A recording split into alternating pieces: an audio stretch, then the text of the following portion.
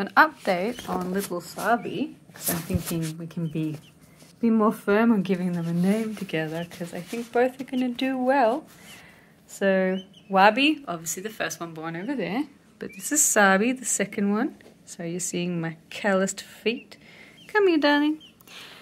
So Sabi has been pooping. Well, there's a big mess in there, but you can see poops in the middle of it. Poops everywhere. A poopy bum, which I've had to clean. But I'm not cleaning it thoroughly because... okay, so the reason you'll clean the bum is because they get something called pasty vent, where they poop and the poop can cover the vent and stop their poop from being able to come out. And then they can die from that. That's, you know, it's dangerous. You don't want to leave it. But also had the big belly button that stuck out. And if you accidentally clean off that scab and leave it open, that's also a very high fatality risk sort of thing. So I just used a Q-tip that I wet down and cleaned the, he loves the freckle on my hand, cleaned the poop off the vent, just moving it a little to the side. I didn't try and get it off. He's got little dingleberries hanging all over his little bottom, but it's not covering his vent. And so then he is not at a risk of being plugged up and not being able to poop. And at the same time, that little belly button that's healing is safe. Hey, little precious. You've got a dirty bottom. You've got a dirty bottom. It's hidden under the poof. There's a dirty bottom. But this is little Sabi. So when he was born, I honestly thought he wouldn't make it. He looked so weak. His feet were all crooked. Yep.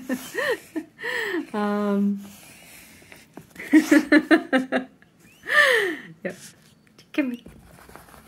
Come here. Here's me, baby. Here's me. So his feet were all crooked and they've straightened out. One of the toes is a little funny looking, but only tiny. Everything else is straightened out. So the one that I thought would be least likely to survive is now no longer looking special needs at all. It probably would just be able to join the others and have absolutely no problems. So little Sabi's doing well. Obviously attached to humans more than its own kind, because I've not been able to raise it the others.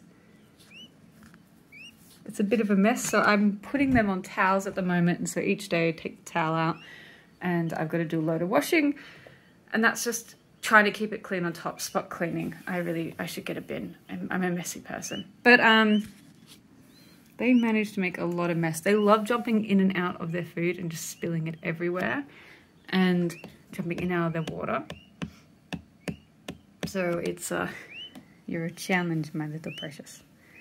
But so curious. They can fly, so I need to put a lid on. I just use wire because I don't want the heat lamp to burn it. It's so hard getting something that can hold a heat lamp up that's high enough.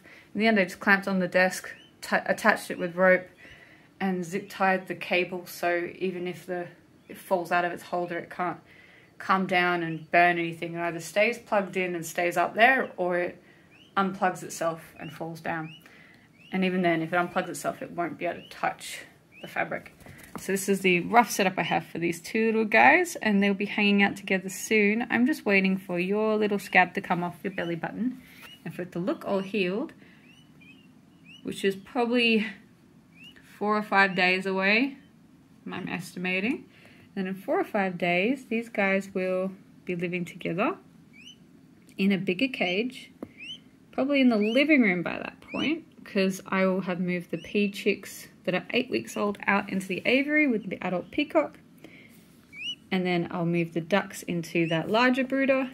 And then these guys get the smaller duck brooder, which is like 5 times the size of these guys.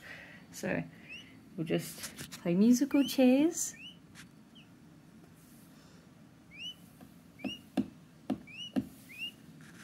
This is little Sabi. Loves pecking. Actually, one of the ways I got them to start eating was I put their food on the edges with inside the container, and they would peck at it. They love pecking at things. So, yeah, often I'd have to get the food and wet it and dangle my finger above their head, like, oh, look at that, and they'd peck at it.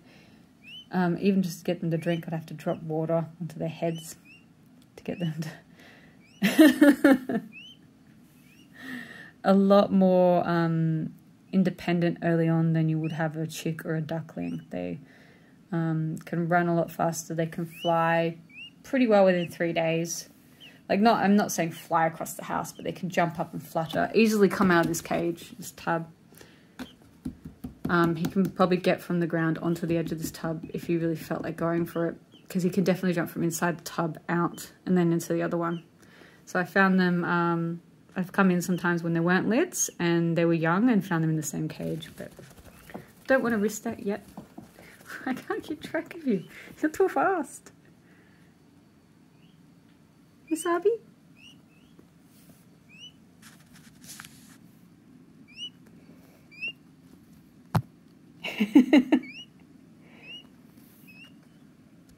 And so this is, when did you hatch? You're exactly 7 days old, 1 week old. So this is a 1 week old peachick.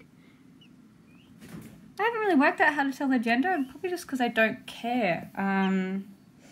Because even if they're boys, I wouldn't offload the extra boys and sell them off until I was sure what they kind of look like. So I'm happy to wait a year or two and then see what they are and what they're going to be. Because you can't have even gender ratio of males and females. You do have to have like 1 male to every 3 or 4 females.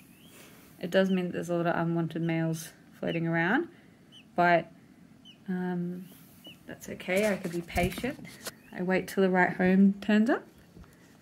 Not a dinner plate. There we go. There you dawn on the highway.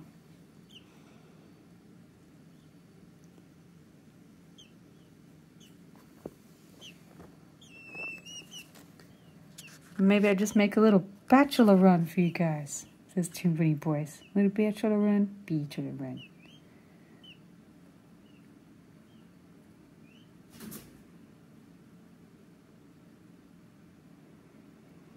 Tucker's out pretty fast still. Does its runs and then gets sleepy.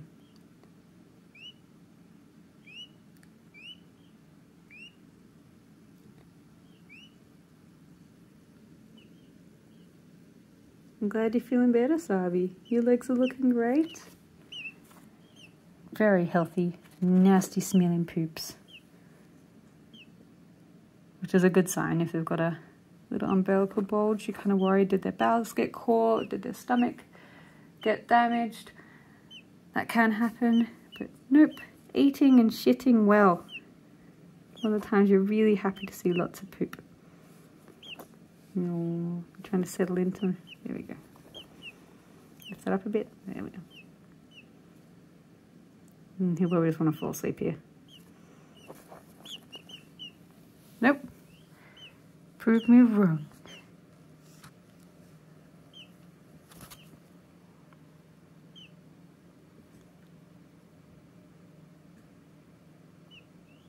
There we go. He'll wind down eventually.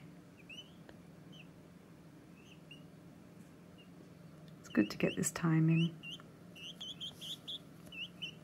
Have a nice little tame peachick.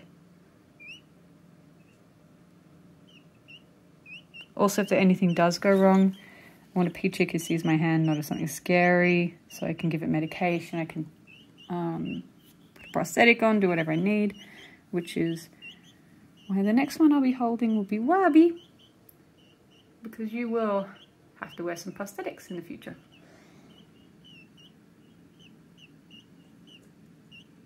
Oh, you're a darling.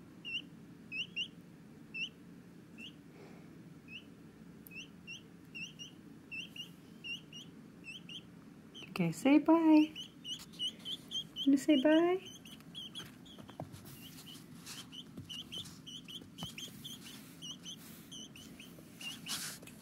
Come on, we've got to end this somehow. With disinterest. Okay. We'll end it with disinterest.